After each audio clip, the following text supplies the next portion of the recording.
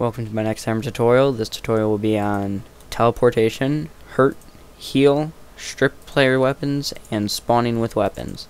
So you just load up your map that you want. I'm going to create a TNCT spawn.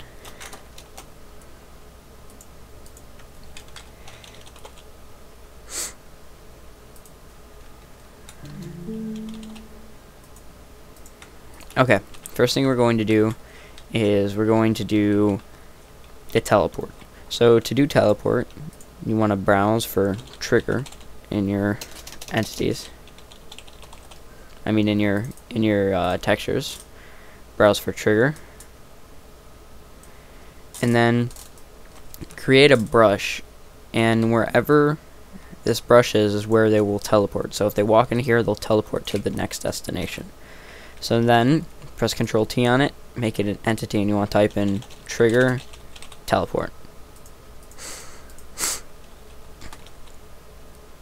Then you want to create a info teleport destination, and you'll get this player model. And what this player model does is he is exactly where the player will be teleported to. That's what he represents. So we'll put him over on the other side here. You want to raise him out of the ground just a little bit to make sure that he doesn't get stuck in there. And then you have to name it. Name it Tele Dest. And then you select remote destination. You can use the eyedropper tool, or you can type it in, and you just select the info player teleport destination. Click apply and OK. And that's it for that. I'm going to apply detail here so I know what it is.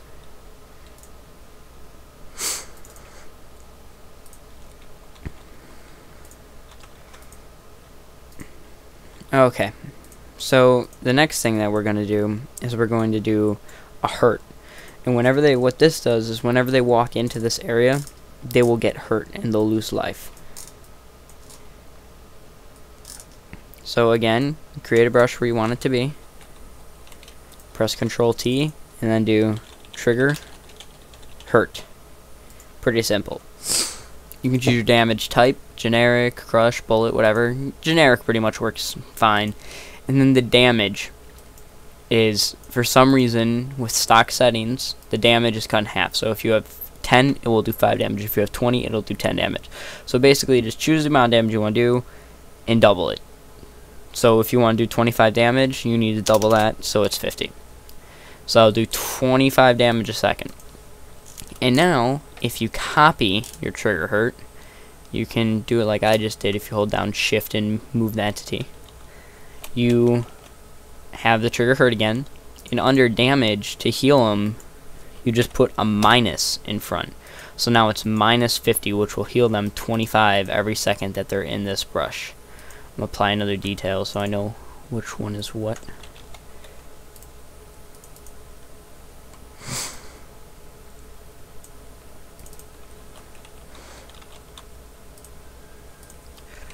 Alright, and the last thing we're going to do is strip players' weapons. And this is pretty much only used for death runs and jailbreak or minigame, you know, if you want them to not spawn with a weapon. So create an entity, and then you want to name this game player equipped. Now, with that just in there, it will make them spawn with nothing. They'll have the spectator crosshair, and they'll look exactly like that in game. They won't have any animations. But you want to give them a knife, because everybody should have a knife.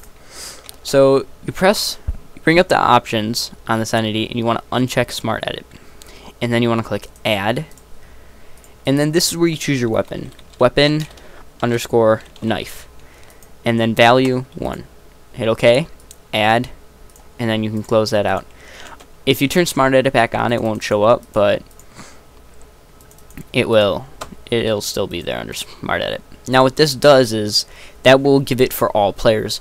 Now if you want a player to spawn with just one, like if you want just the CTs to spawn with, let's say, Deagles, you kind of have to do this a different way. Here's the best way that I know how. Create an entity, weapon, Deagle, and you create all the guns, and you want to name them spawn underscore guns. And then you want to place it right underneath the player model. And we'll also have them spawn with an M4. So if you just shift to drag, it'll keep the name, and then you can change whatever it is. But let's say you have 2 counter-terrorist spawns. Now you have 2 counter-terrorist spawns, but only if you only have 1 CT, you don't want that gun laying there on the ground. It looks tacky. So you create another entity, and you want this one to be a logic auto. You'll get this little box with an arrow on it. It says logic auto under it, and you want to go to outputs, add on map spawn target entities spawn guns. You want to kill the spawn guns after 2 seconds. So they'll spawn, and before anyone even notices, the guns will pretty much disappear because all the people who have spawned with them have already picked them up. So it's no harm, no foul. Now, if you want them to have a weapon, but let's say it's a map where you don't want them to have weapons at a certain point, what you can do is you can have the weapons be stripped from them. So what you do here is you create an entity, a trigger actually, where you want the weapon to be stripped, and then press Control T on it and make it a trigger multiple. And now you want to create an entity next to it and name this a player underscore weapon strip. Very important that you spell that correctly. And then you can delete everything that's in the key values. You won't have smart edit. This isn't a normal entity, so you have to kind of do this old school. And then you want to click add and type in target name. And I usually just name mine strip. And now that'll show up. The target name is actually the smart edit's way for name. Like if we put a name under here as multi, with smart edit on, it shows up as name multi, but with it off, it's target name multi. So that's all target name is. So now you want to click add on start touch strip. You want to select your player weapon strip, and then via this input you want strip. It will show up as red because it's not a legitimate command, but it does work. And now we'll compile, and it will work in Counter-Strike then.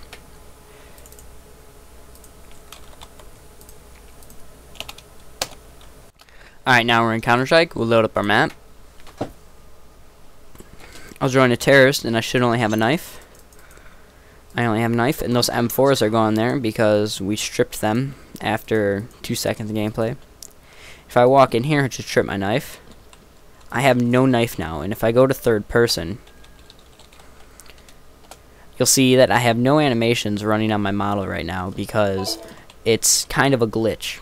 So you don't want to do this very often if you care for how your map looks. So usually you just want to strip them, and then you want to give them a knife. So it makes it look better. And then if we go over here, it will teleport me to that corner there. Boom, here I am. One more time. And when you walk in, it'll make you face the direction that you were when you walked in it. Come over to the hurt over here. I'm taking 25 damage a second, and this one will heal me at 25 damage a second. So minus number heals, positive number hurts. And if I join a counter-terrorist, I'll spawn with the M4. It won't auto pop up, but I'll have it. See? And the other ones are gone, and everyone goes on with their map. Like, it was perfect. I hope this tutorial helped you. Keep